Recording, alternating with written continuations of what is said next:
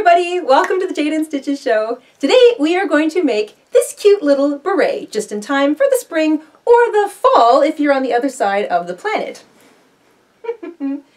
It's complete with a cute little pom-pom in the center middle.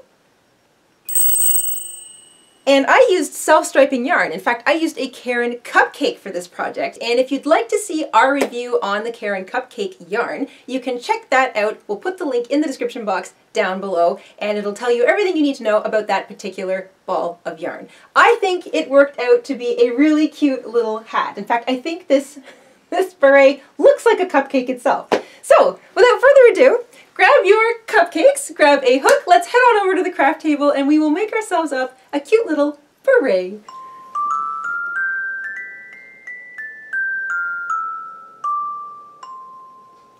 In order to make our berets, you're going to want some lightweight size 3 yarn, around 80 grams of it. Today I'm using a Caron cupcake for this project. It comes with a cute little pom-pom, which I will be adding to the top of my beret. So if you're using a different lightweight yarn and you want to add a pom-pom, you're going to need one of those as well. You're going to want a measuring tape, a pair of scissors, a yarn needle. We're using a smaller hook today. This is a 3.75 millimeter or an F5. You can also use a 4 millimeter crochet hook for this. And you may need some stitch markers. I have 8 of them here. These are some safety pins. So you may want to have some stitch markers on hand to help with the increasing in this pattern. And once you have all that together, we can get started. We're going to begin with a cinch circle.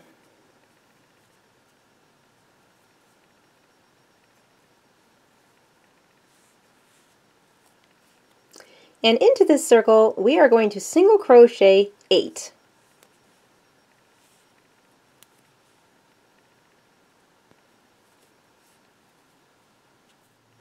Once you have 8 single crochet in your circle, grab your little short tail and cinch the circle shut. We are working in the round for this project, so we are not going to join our rows with a slip stitch. We are always going to work directly into what is the first stitch of the previous row. So this is row 1. You have 8 single crochets into it. We're going to work directly into the first stitch for row 2. So this begins row 2. I'm going to work over my short tail, but you can leave yours to the back and weave it in later if you're more comfortable with that. We're going to continue with single crochet, and we're going to single crochet 2 stitches into each stitch around. So 2 single crochet into each stitch, and at the end of row 2, you'll have 16 stitches. At the end of row 2, you should have 16 stitches all the way around. And we're going to work directly into what is the first stitch of row 2. That becomes the next stitch we work into that begins row 3. We're going to work 2 single crochet into the first stitch of row 3 or the next stitch all the way around. 1 single crochet into the next stitch. And that's the repeating pattern for row 3. 2 single crochet into the next stitch, single crochet into the stitch after that. So 2, 1, 2, 1, all the way around, and at the end of row 3 you will have 24 stitches. At the end of row 3 you should have 24 stitches, and we're going to continue increasing by the ever expanding circle method. So last row it was 2 single crochet into the next stitch, single crochet once into the stitch after that. For row 4 it is 2 single crochet into the next stitch, single crochet into the next 2 stitches before you repeat the pattern. So 2 single crochet into the next stitch, single crochet into each of the next 2 stitches, and then repeat. 2 single crochet into the next stitch, single crochet into each of the next 2, and so on. At the end of row 4, you'll have 32 stitches. At the end of row 4, you should have 32 stitches. For row 5, the increased pattern goes up by 1 again. So we work 2 single crochet into the next stitch, which is the first stitch of row 5, and then single crochet into each of the next 3 stitches. And then you repeat the pattern all over again. 2 single crochet into the next stitch, that's the increase, and then single crochet into each of the next 3 stitches. So every time you work 2 single crochet into the same stitch, that's considered an increase.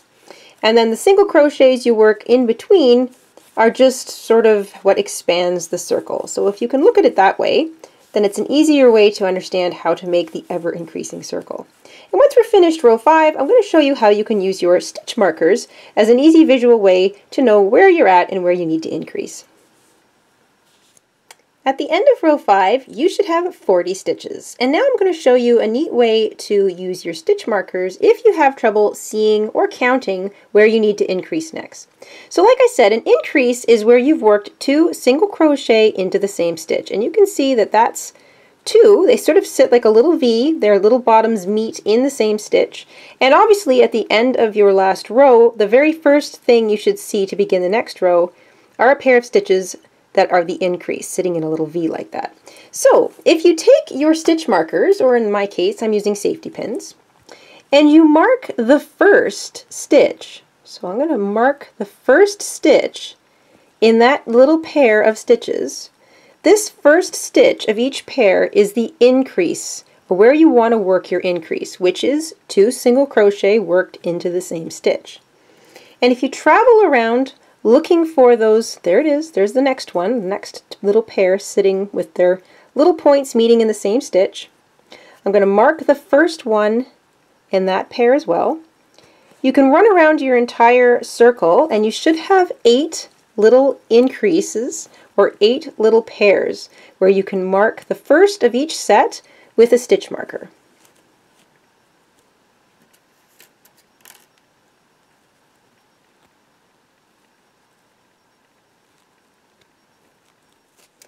When you're finished adding all of your stitch markers, and each one should be sitting on the first of the 2 stitches that sit together in one stitch from the row previous, so you've marked where you need to work your increases, you should have 8 evenly spaced stitch markers around the outside of your circle. So if you're using the visual increase method for an ever-expanding circle, every time you come up on a marked stitch, you work 2 single crochets into it. If you're using the counting method, you know that we're beginning row 6, and that means 2 single crochet into the first stitch, and then single crochet into each of the next 4 stitches.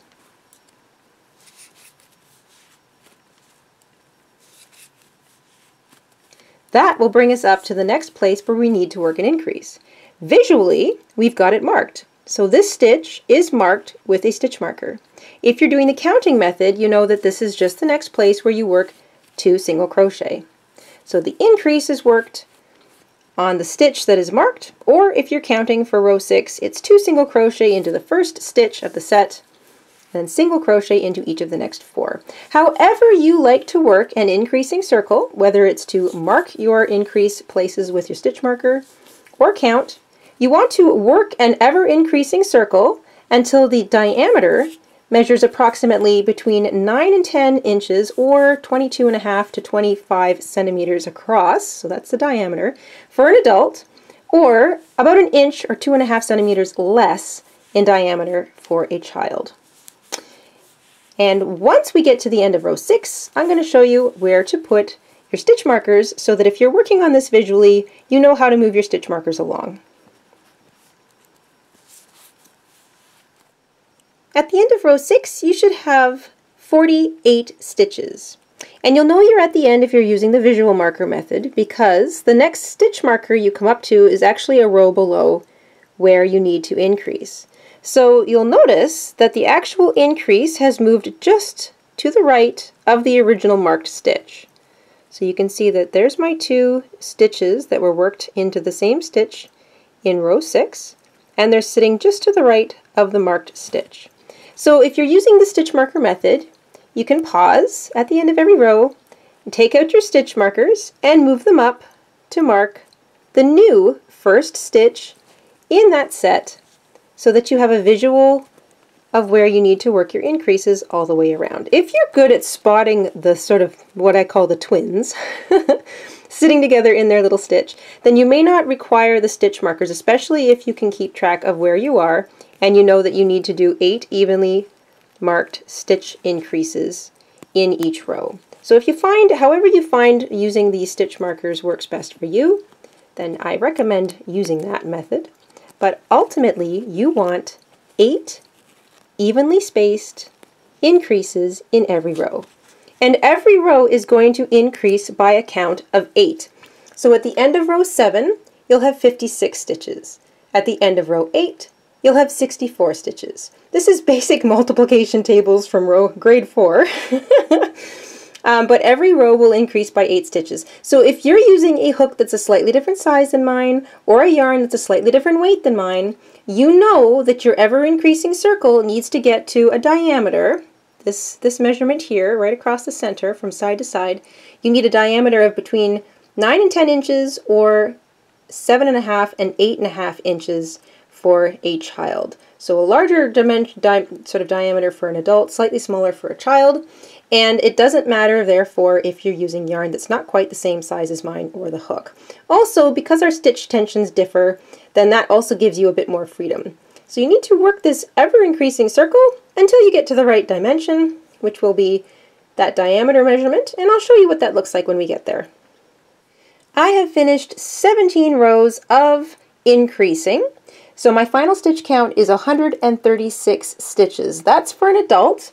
And my diameter, so the diameter of my hat, is about 9 to 9.5 inches, or around 23 centimeters in diameter. So that's good for an adult. If you're making this for a child, 15 rows of even increasing should probably be enough, so long as the diameter of the hat is around between 7.5 and 8.5 inches. So about an inch or 2.5 centimeters less than that for an adult. If you've got some rippling, don't worry, you can flatten it down with your hands, and a lot of that rippling will disappear once we turn it into the rest of the hat. But if you're done your project at the end and you still feel it's a bit ripply, you can steam block it or just toss it in the wash and let it lay flat to dry, and that rippling should disappear. So don't worry about any rippling. At the end of row 17, I have 136 stitches. Whatever the end stitch count you have is, so maybe you needed to add a few extra rows to continue getting the diameter you needed, or maybe you ended before I did, your final stitch count should be divisible by 8. That's how you know you worked 8 even increases all the way around for each row. But to be perfectly honest, the final stitch count doesn't matter so long as you have a nice even looking circle. And like I said, don't worry about any rippling you may see. Once you've got the right dimension, so the diameter of your hat is the measurement that you need to get to, you're just going to stop increasing and then work 2 rows of single crochet. So work single crochet in every stitch all the way around. We're not increasing anymore. You're going to work 2 rows of that, and then I'll catch back up with you. Once you've finished 2 rows of straight single crochet, you want to put your stitch markers back in around your hat at 8 even intervals, because now we're going to begin to decrease.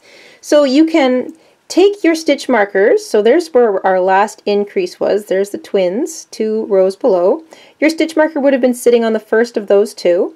You can boom, boom, move it up on a slight diagonal to the stitch in this row. So this is 2 rows of straight single crochet. You want to do that all the way around so that you have 8 even places where you're going to decrease. And every time you get up to one of these stitches that's marked, you're going to work a decrease. A decrease is 2 single crochets worked together. So you pick up a loop in the first stitch, which will have the marker on it, and you pick up a loop in the next stitch, and then wrap and pull back through everything. That's single crochet 2 together, and that is the decrease that we're using for the rest of this hat.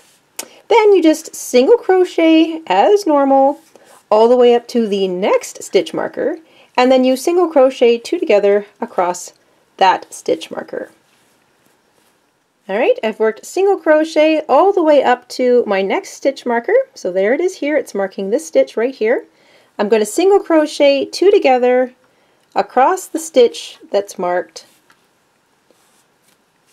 and then I'm going to continue just straight old single crochet right up to the next stitch marker. So you're going to decrease by working single crochet 2 together at every single stitch marker around your hat. that should be 8 decreases in total. So your final stitch count, let's say for me it was 136, is going to go down by 8 stitches. So that'll bring me down to 128 stitches at the end of this row. But whatever your final stitch count was, you just subtract 8 from it because you're working 8 decreases, and that'll be the new count in your next row, or the first row of decrease. Once you've finished your first row of decreasing, so you've worked a single crochet 2 together every time you came upon one of your stitch markers, and you get back to the beginning, you can identify the single crochet 2 together, that's the one I started my decrease row with, and you can move your stitch marker up to it. So you can take all of your stitch markers out and move them up and mark that single crochet 2 together stitch. And then once you've done that, you can continue decreasing. So every time you get up to that single crochet 2 together from the previous row, so here I am, there's my single crochet 2 together, you're going to single crochet 2 together across that same place from the row before. So you want to take a moment and move up all of your stitch markers so that you're marking your single crochet 2 together. Now if you can eyeball it, so every time you get near one of your stitch markers you look at it and you can tell that that's the single crochet 2 together, just remember that's where you start the decrease for that row. So you start the decrease of single crochet 2 together in that stitch. And then just like all the other rows, you just regularly single crochet in between each of those stitch markers. And this is how we begin all of our decreasing rows. You're going to continue to decrease 8 stitches per row until your beret fits on your head. So you're going to want to do this for a few rows until that space starts to close, and then you're going to want to try your hat on. You don't want to make this too tight so that it doesn't want to sit on your head, but you also don't want it too loose that it won't stay on your head without falling off. So this is where a lot of sort of personal sizing comes into play. I'm going to give you the basic rows that you might want to decrease down to, just so you've got sort of something in your head, but for the most part, you're going to want to try this on as you go. So I've come up against my next stitch marker, so if I don't move the stitch marker, I can still see it sitting there. I can see that's where my single crochet 2 together of the previous row was. So I'm going to start my single crochet 2 together across that spot. That's the second one of my second row of decreasing. And I'm going to continue. So there you go. You want to now decrease evenly 8 times every row until the opening of your beret fits comfortably on your head. Not too tight and not too loose. And once I get down there, I'll tell you what row I'm at. Okay, I've been decreasing an even 8 decreases per row for 9 rows now. The opening of my hat is approximately 6 inches or 15 centimeters across. So in diameter, that's what the opening is. Now it's got a lot of stretch, and I've tried it on and it fits over my head. So the opening of this will fit over my head. So you want to make sure that this fits comfortably around the back of your head. It's not too tight or too loose. And if you're making this for a child, I recommend decreasing for 9 rows like I've done, and the opening should be somewhere around 5 inches in diameter. So if you open it up a little bit, you should look at it, should be about 5 inches across the opening. So once your opening is to the size that you like, you're going to grab your hook. You don't need your decreasing stitch markers anymore, so you can take them out or just leave them there until you're finished. And now you're going to work a few rows of single crochet just straight. So you're going to single crochet in every single stitch all the way around for at least 3 rows. And I say at least 3 because what we're doing is we're creating a bit of a band that's going to help our hat stay on our head. And you may need a thicker band, you may not need a thicker band, but I say work single crochet for at least 3 rows and try that. And if you feel you want a bit more, you can add a couple more rows of single crochet at that point. But work 3 rows of straight single crochet now, and I will catch up with you at that point. Once you've finished 3 rows of straight single crochet, try the hat on again. If you feel you need a little more hat band, so when you pull this on over your head, you feel like it's just not deep enough, then you might want to add 1 or 2 more rows of single crochet. I'm probably going to add a couple more rows of just straight single crochet here, and then I'll be finished. But like I said, this is a very personal hat, so you want to try it on, and if you like the way it looks on your head just with the 3 rows of single crochet, then you can stop there. But if you want it to be a little bit wider, this is sort of the hat band, and this is what's going to help keep it on your head. So if you have a lot of hair, you might want to make this a little bit wider. So add a couple more rows, but not too many, because the beret is sort of like a light little hat, and you don't want too much of a thick edging to it, because it'll sort of change the way it sits and looks on your head. So 1 or 2 more rows if you need it. Otherwise, you can pause and just wait till I add a couple more rows here, and I'll catch up with you in a moment. Once you've finished all of your extra rows of single crochet, and I've done 5 rows in total of just straight single crochet since my last row of decrease, you can simply slip stitch into the next stitch and then fasten off.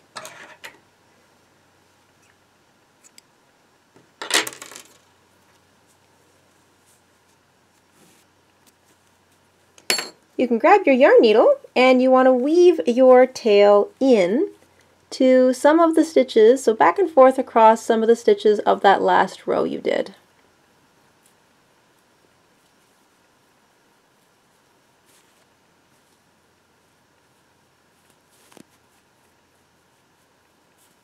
Once you've finished the bulk of your beret, it's time to add the little detail to the top middle. So I'm going to use this pom-pom that my Caron cupcake came with, and I'm just going to use both the threads that are on it to tie it to the center top of my beret.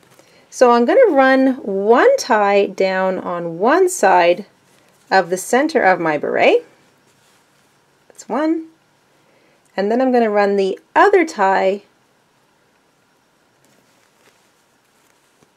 down the other side.